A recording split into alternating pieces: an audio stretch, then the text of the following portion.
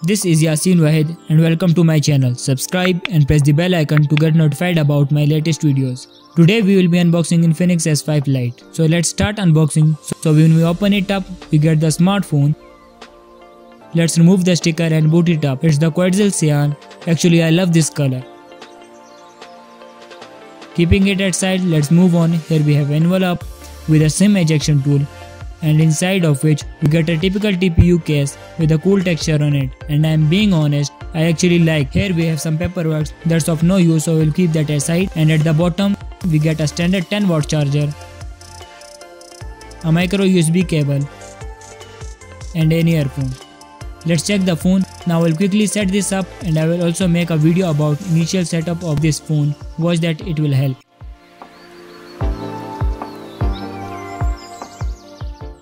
On the front you have a 6.6-inch HD Plus display with a 16-megapixel punch hole camera. On the back we have a triple camera setup with 16-megapixel main shooter, 2-megapixel depth sensor and a QVGA sensor. We also get a fingerprint sensor.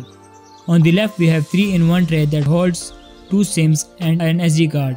On the right we have volume button and a power button, and on the bottom we have a speaker, micro USB port and a 3.5mm headphone jack. Now if you talk about display, it's 720p, but it won't affect your viewing experience. It's pretty good. And the speaker, that's not that loud but sounds amazing.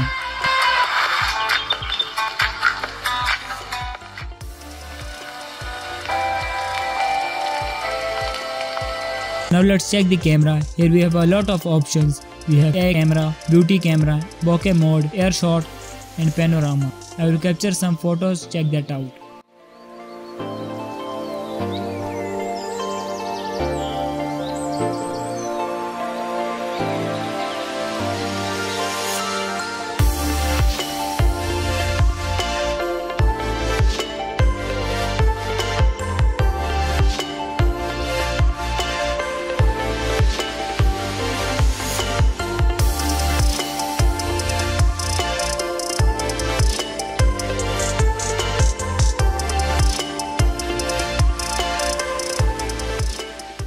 If you talk about the price of this phone, it's $110 US. For that price and specs, I will highly recommend this phone, and that's all for today. Thanks for watching. If you enjoyed, hit the like button and comment down below what do you think, and I will see you in the next one.